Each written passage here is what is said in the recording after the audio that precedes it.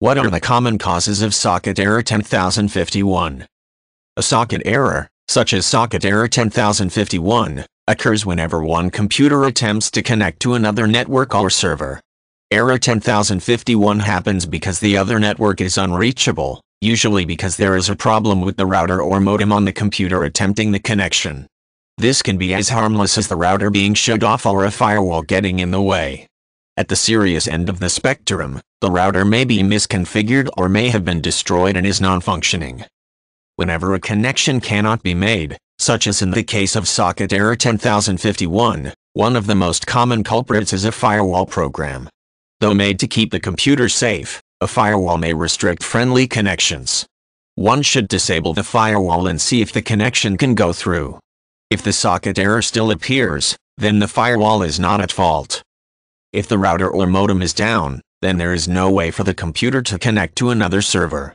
Someone may have bumped into the router or meant to reset the router and never turned it back on. Turning the router back on should restore the internet server and allow the computer to connect to a server. If the router has been damaged by being hit or having liquid spilled on it, for example, the router may need to be completely replaced. A misconfigured router can cause socket error 10051. The misconfiguration means the router believes it cannot communicate with the server, so it doesn't attempt the connection. Some advanced users may be able to find the problem, but it is best to call the internet provider and get someone there to check out the router configuration.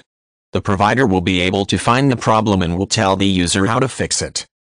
Some users have more than one router active at the same time. If there is more than one portion of the computer may believe it has to talk with one router, while another section believes another router has to be used. In this instance, neither router is designated as the primary router, so neither will work. Configuring the computer to speak with only one router will alleviate this problem.